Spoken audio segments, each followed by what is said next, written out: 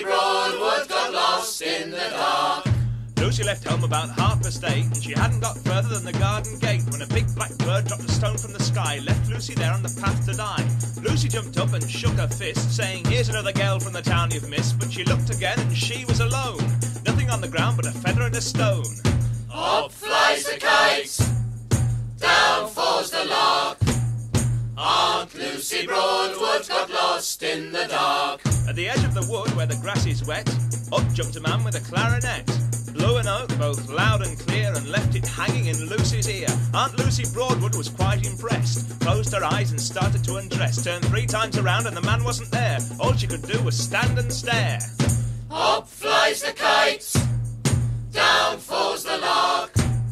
Aunt Lucy Broadwood got lost in the dark.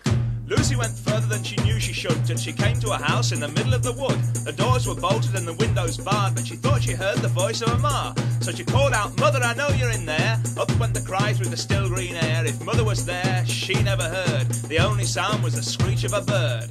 Up flies the kite, down falls the lark. Aunt Lucy Broadwood got lost in the dark.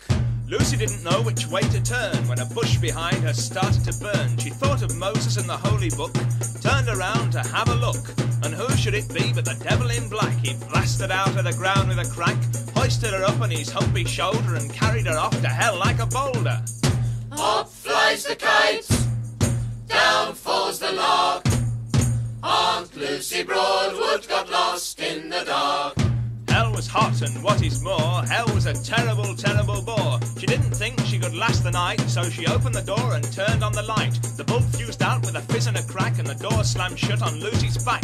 Up flew the kite, down fell the lark. Aunt Lucy Broadwood was lost in the dark. Up flies the kite, down falls the lark. Aunt Lucy Broadwood got